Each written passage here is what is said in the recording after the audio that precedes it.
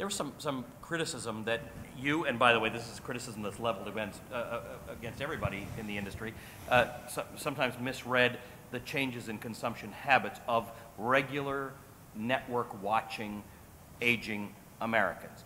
Tell me, from the time you started to now, have those consumption habits, has the demographic changed? Have the wants and needs of people changed, or has technology? No. I think, look, I mean, well, look, the fact is, technology is fantastic and has made all of this possible. There's more people consuming media today than ever.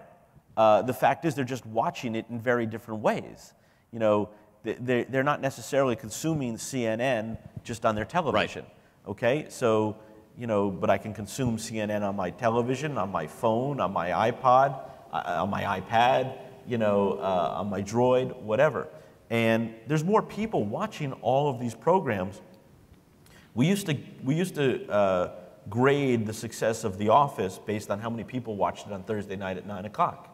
Now you really have to aggregate all the people who are watching it Thursday night at 9, adding in the people who watch it on their DVR, adding the people who download it on iTunes, adding the people who watch it on their iPad, adding the people who buy the DVD. And so, you know, the consumption of all of this is stronger than ever. You know, the media, this is the golden age of media. More people are consuming media than ever before. They're not doing it necessarily in the same way that we did when we grew up. They're not even doing it the same way we did it 10 years ago.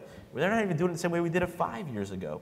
And so there's a tremendous change in how we gauge what success is. And I think the technology has changed all of that, but I think for the better. It's just, we just have to adjust to, we used to grade things based strictly on what last night's ratings were. Right. That, you know, that's still a good gauge. I'm not saying that's not important, but that's not the be all end all anymore.